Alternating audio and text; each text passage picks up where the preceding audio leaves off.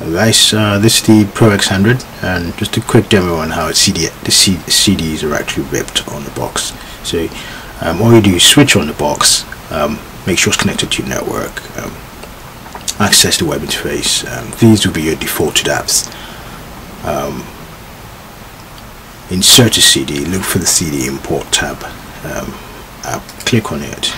At the moment I've just inserted the CD in, and it's just, I've just ripped the CD in.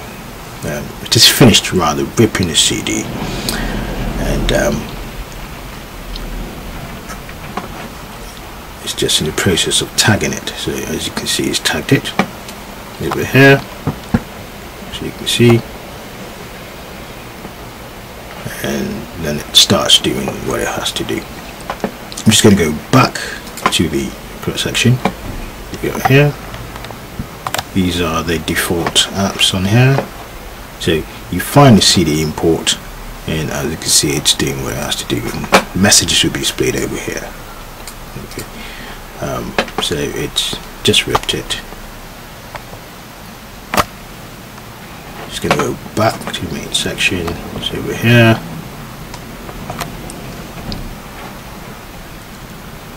And once it's done, it will just say completed over here, and then it'll be ready.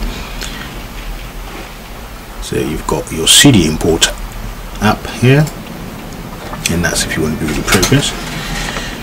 And once it's done, it will just say completed, which of course is done. So CD pops out, and then you done. So I'm just going to return to the section here. So we're going to look for it among the sections. So we just look for the Squeezebox Server here. That one, it's a player, and just click that.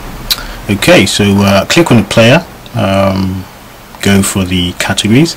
So I'm just going to go to my music, expand the option you prefer, and of course you've got different categories over here, so you can always go for whatever you prefer. So I'm just going to go album, just yeah, and that's the one we just ripped. So of course you got options as you hover over the album. There's there. Okay. I'm just going to click on the have it as a playlist option. So you just click that, and then it shows on the right. So that's the album there. Okay. You can remove tracks from here that you don't like.